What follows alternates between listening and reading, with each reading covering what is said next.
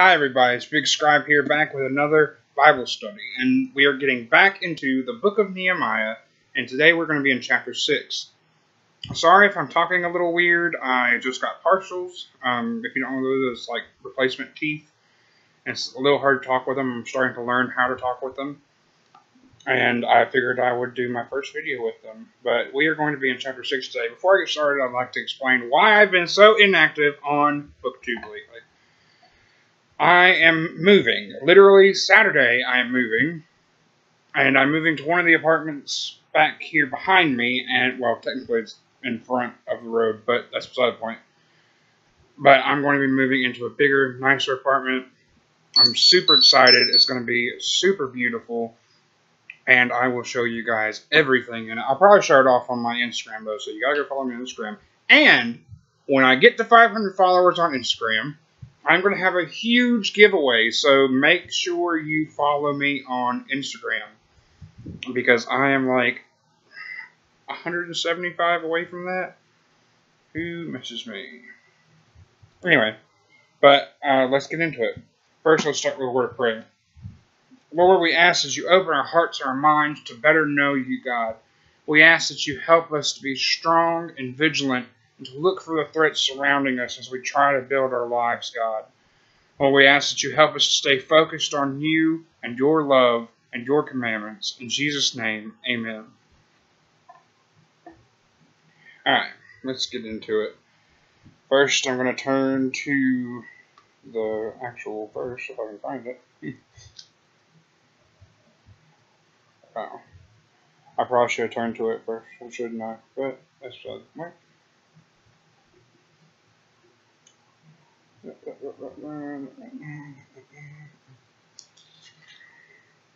So anyway, I'm excited about moving because it's been a long time coming and it needed to happen. Personally, I think it'll be good for me.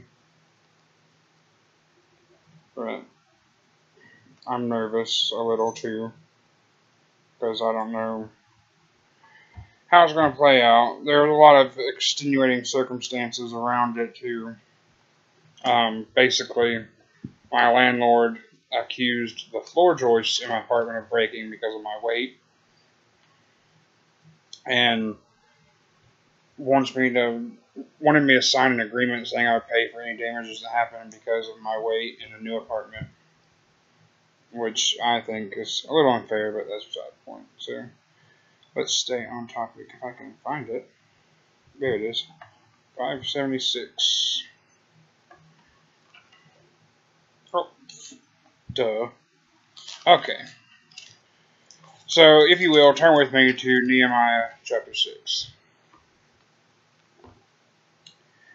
Now it came to pass, when Sanballat and Tobiah and Geshem the Arabian and the rest of our enemies heard that I had builded the wall, and that there was no breach left therein, though at the time I had not set up the doors upon the gates, that Sanballat and Geshem sent unto me, saying, Come, let us meet together in some one of the villages in the plain of Ono. But they thought to do me mischief. And I sent messengers unto them, saying, I am doing a great work, so that I cannot come down. Why should the work cease whilst I leave it and come down to you?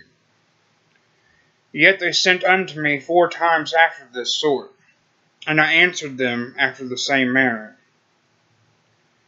Then sent Sanballat his servant unto me in like manner the 5th time, with an open letter in his hand, wherein was written, It is reported among the heathen, and Gashmu saith it, that thou and the Jews think to rebel, for which cause thou buildest the wall, that thou mayest be their king according to these words. And thou hast also appointed prophets to preach of thee at Jerusalem, saying, There is a king in Judah, and now shall it be reported to the king according to these words. Come now, therefore, and let us take counsel together. Then I sent unto him, saying, There are no such things done as thou sayest, but thou feignest them out of thine own heart. For they all made us afraid, saying, their hands shall be weakened from the work, that it be not done. Now therefore, O God, strengthen my hands. After I came unto the house of Shemaiah, the son of Deliah, the son of Ahitubel, who was shut up, and he said, Let us meet together in the house of God, within the temple, and let us shut the doors of the temple, for they will come to slay thee. Yea, in the night they come to slay thee. But I said, should a man as I flee? And who is there that, being as I am, would go into the temple to save his life?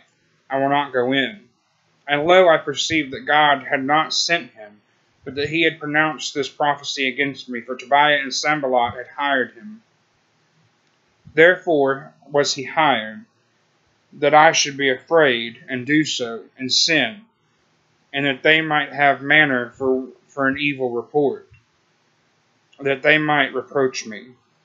My God, think thou upon Tobiah and Sanballat according to these their works, and on the prophetess Noadiah, and the rest of the prophets that have put me in fear. So the wall was finished in the 25th day of the month of Elul, in 52 days. And it came to pass that when all our enemies heard thereof, and all the heathen that were about us saw these things, that they were much cast down in their own eyes, for they perceived that this work was wrought of our God.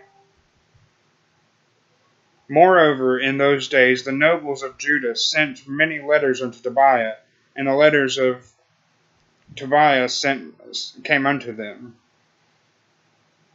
For there were many in Judah sworn unto them, because he was the son of Shechaniah, and the son of Era, and his son Johanan had taken the daughter of Meshullam, the son of Berechiah. Also they reported his good deeds before me, and uttered my words to him, and Tobiah sent letters to put me in fear. So let's discuss what just happened here. The wall is almost done. We have discussed up to this point how the wall is being built, or how Nehemiah is rebuilding the wall. And Ezra is tasked with rebuilding, I believe, the temple. Nehemiah is trying to rebuild the wall of Jerusalem. He is trying to make this wall to protect the city. And it's almost finished. The work that God sent him to do is almost complete. And now the rulers in the surrounding area, the bad guys who don't believe in God, are watching and saying, okay, we got to do something about this guy. He has too much influence, and this God has too much power, and this God is working such great works too quickly. It was making them uncomfortable, because they could see that God was causing this to happen, this wonderful, amazing thing to happen, and it made them nervous, because they thought, if God is helping him to rebuild this wall so quickly and so efficiently, does that mean this God will then come against us? So they start to turn on Nehemiah in a manner that they hadn't yet turned. They start trying to convince him to kind of give himself a bad name, in a way. First, they start out by just trying to meet with him because they did want to hurt him. And they couldn't just ransack the city and hurt him because there were people that were protecting him. So they literally had to get him alone and get him away from the city. So they tried to get him to come out and meet them, but he refused, and he knew what was going on because God showed him what was going to happen. Then they sent one of their servants with a letter. And the letter basically said that, okay, we're going to start, we have started this rumor that you're making yourself the king of Jerusalem, of Israel, and that you're rebelling against the king, and we have people that will vouch for this and say that you're rebelling against the king, and if you don't come meet us, we're going to tell the king this. And Nehemiah said, it's not true. None of that's true, and you know it's not true. This is a lie that you have made up. And he still refused to go meet them. So then he seeks counsel with one of the people in the city, and this person was hired by these bad guys. And the person tells him, all right, let's go hide in the temple because they're going to come tonight and they're going to murder you. And he says, why should I have cause to fear these people? What? I should trust God. God's going to protect me. And he knew that if he didn't trust God, that would be sinning. And he wasn't going to go run and hide in fear. These people wanted him to sin. These people wanted him to doubt God. They wanted him to doubt God's power. So that's what they were trying to do, was get him to doubt and get him to fear. And they were trying to put that fear in him. And people kept coming and telling him about all these good works that the bad guys were doing. And he was trying to focus on building this wall and finishing the wall. And finally, it's at the point of completion. Finally, it's at the point where this wall is built to the specifications. Outside forces are always seeking to harm and distract you. While you're trying to rebuild your life, or build a better life, I should say, outside forces are always trying to distract you from what God is trying to do. You have the media, you have friends, you even have family who will try and distract you. And you best believe that while you're trying to get to a right place with God, all eyes are going to be on you. They're waiting for you to make that one mistake, and they're going to hold it over you for the rest of your life. And that is exactly what's going on here. Nehemiah is rebuilding this wall, and all eyes are on him as he's building this wall. They are nervous because they see the great and wonderful work of God in Nehemiah's life. So it makes them nervous, and they start to fear, so they want him to slip up. They want him to make a mistake, and they want to destroy everything that Nehemiah stands for. You have to resist listening to mocking spirits and voices. You have to keep your eyes on God.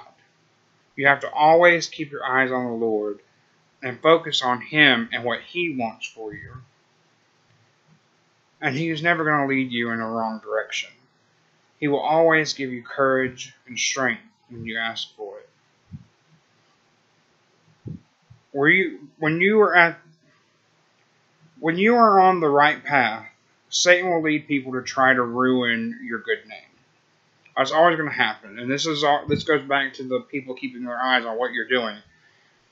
Satan wants you to slip up one time.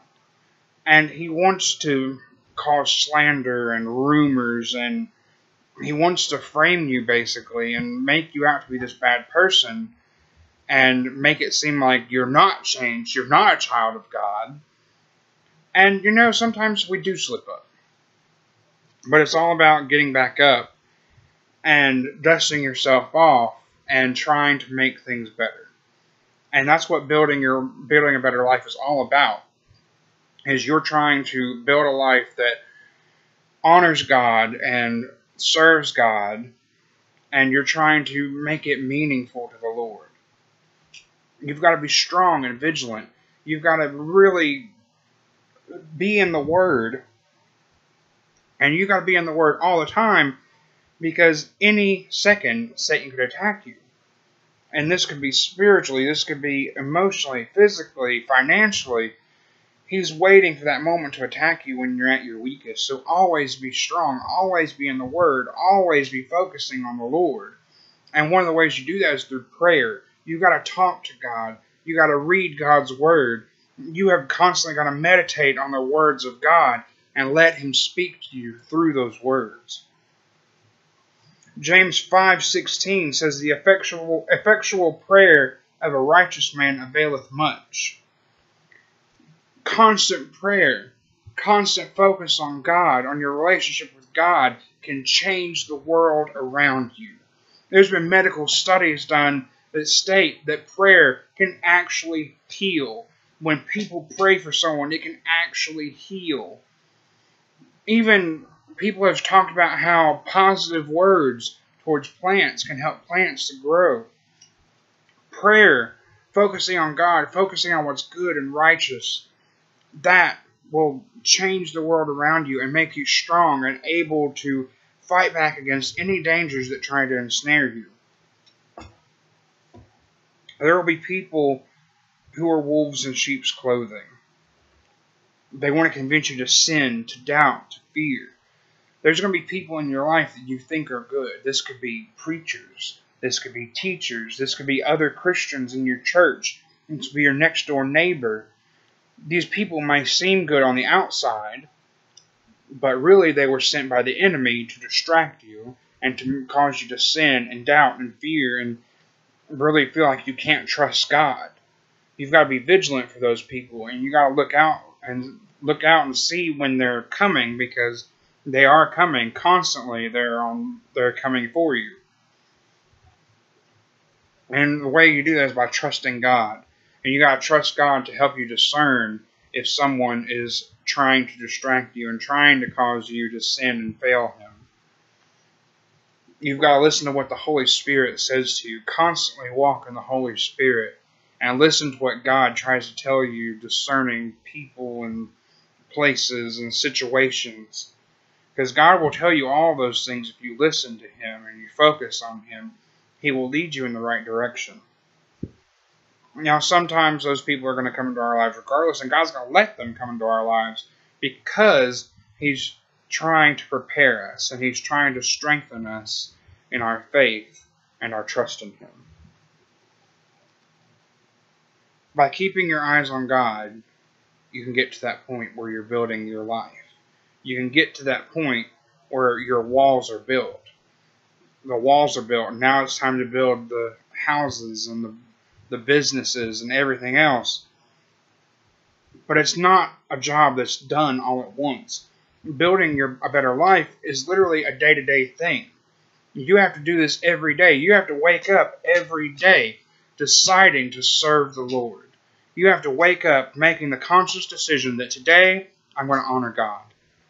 That is what building a better life is all about. And when people see what God is doing in your life, it will convict them.